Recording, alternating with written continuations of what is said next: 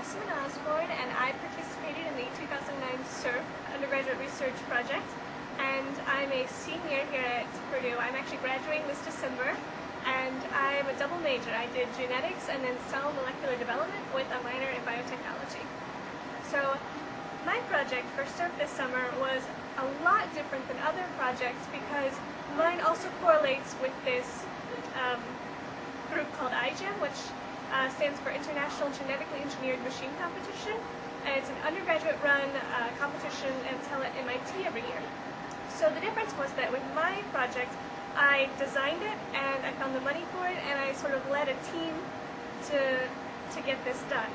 So our project this year was that we decided to focus on finding cancer and somehow labeling or destroying cancer.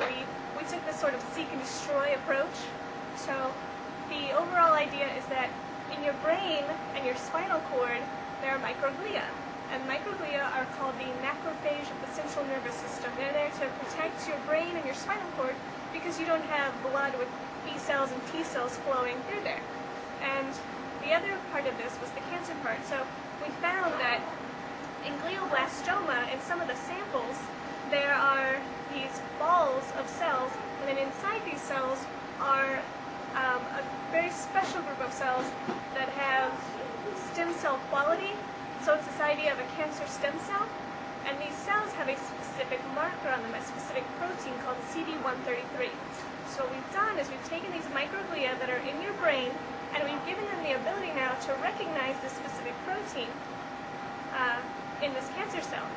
And so I think I should point out about these cancer cells is that they have been shown to be resistant to hypoxia, meaning they can survive with very low oxygen levels.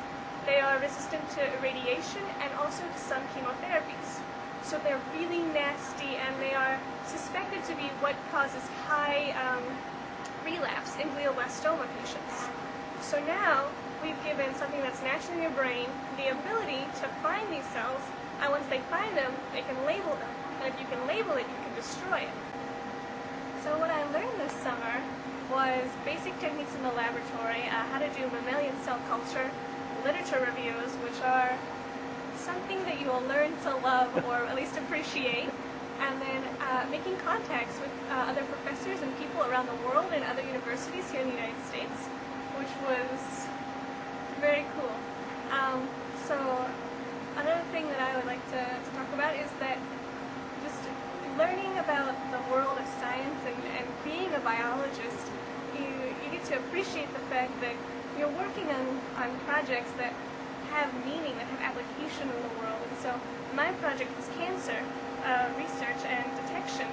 And if you think about it, like pharmaceutical companies right now are not really set up for gene therapy and nanoparticles, but that is where the science is ultimately going. And so this was really cool. I got to kind of delve into the fact of the very edge of this huge technology that's being ready to take off.